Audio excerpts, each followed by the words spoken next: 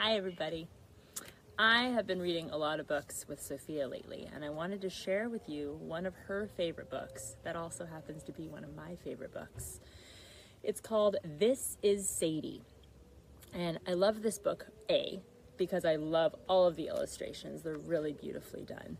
But I also really love the story behind it, which is all about Sadie using her imagination. So when I read this book, I want you to think about ways that you are and can use your imagination while you're home. And I think you'll be able to come up with some really great ideas from this story. This is Sadie by Sarah O'Leary and Julie Morstad. This is Sadie. No, not that. That's a box. Sadie is inside the box. Wait, do you hear? Sadie says she's not inside the box at all. I'm on an enormous boat, she says, crossing a wide, wide sea.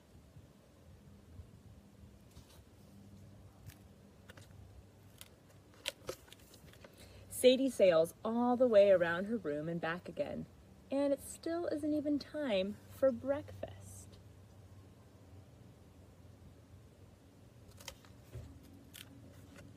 Sadie has learned to be quiet in the mornings because old people need a lot of sleep. Look at all the details in that picture. What do you think she's building?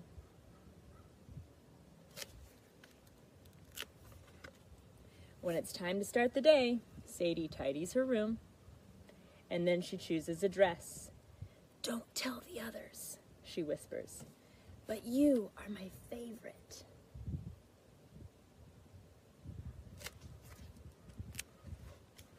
Sadie's perfect day is spent with friends. Some of them live on her street, and some of them live in pages of books.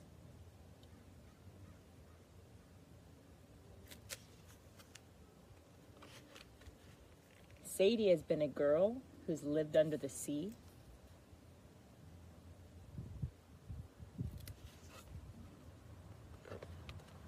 She has been a boy raised by wolves. Oh, she's got such a good imagination. I wonder if she's coming up with these ideas from books that she's reading or from things that she's coming up with in her mind.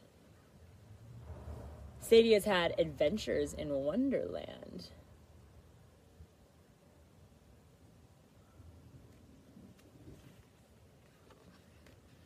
And she has played the hero in the world of fairy tales.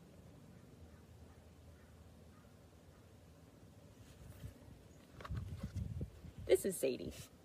You probably think it's a tree, don't you? It is, but way, way up on the top is Sadie, chit-chatting with the birds. What do you think she's doing in that tree? You think she's using her imagination some more?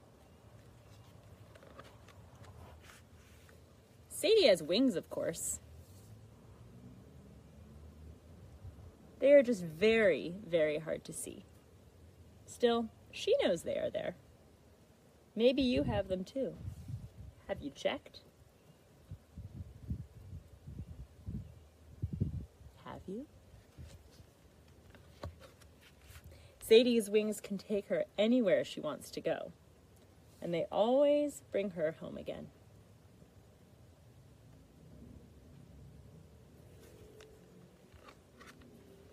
The days are never long enough for Sadie.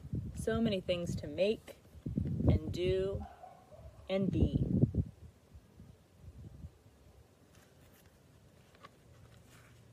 Sadie likes to make boats out of boxes and castles out of cushions.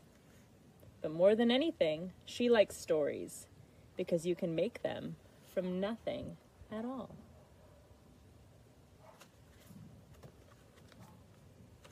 This is Sadie, and this is her story.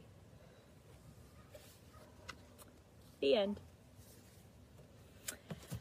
I really, really like that book. It has given me a lot of ideas about things that I can do around my house, like take an old box and turn it into a fun castle for me and Sophia to sit in, or build a fort with all of the couch cushions and pillows. And it's also given me a lot of inspiration about writing some stories and drawing some pictures. So So I wonder if you'll sit down in your space in your room or a cozy little spot, and I wonder if you'll come up with something to write about or draw about or build from something as simple as a box. I challenge you to that. Go have some fun.